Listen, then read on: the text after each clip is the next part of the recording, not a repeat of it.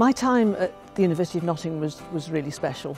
I studied chemistry here between 1971 and 1974, but through my time here I had the opportunity to practice my leadership skills in a very safe environment. I was asked to stand to be the president of the Hall of Residence, Cavendish Hall of Residence, and I wouldn't have thought about doing that if an older student hadn't suggested that I did it. And so I took up the challenge. I didn't know what that role was, but it was an amazing opportunity in my second year to take on a leadership role, and I grew in confidence in that second year. And I think, secondly, at Nottingham, I was able to play so many sports. We had an amazing sports centre here then. The sports centre here now is absolutely fantastic. But I still had the opportunity to play netball, which I loved, but also to play badminton and play tennis and play basketball.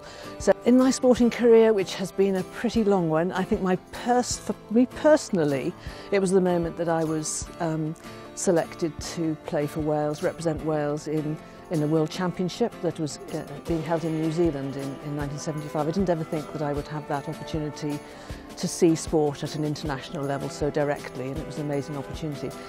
But in my time with UK Sport, there are two huge moments: London 2012, Olympics and Paralympics. To be the CEO of UK Sport when the team GB and Paralympic GB did so incredibly well, and when the perception of Paralympians has changed people's views about disability, and what everybody could see through the lens of London 2012 was the ability of athletes with a disability, which was phenomenal in terms of transformational change.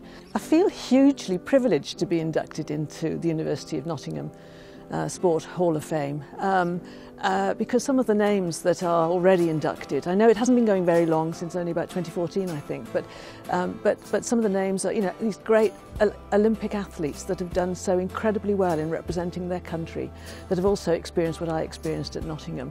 The one piece of advice I'd give to any young student now is to take on responsibility when you've got the chance to do that.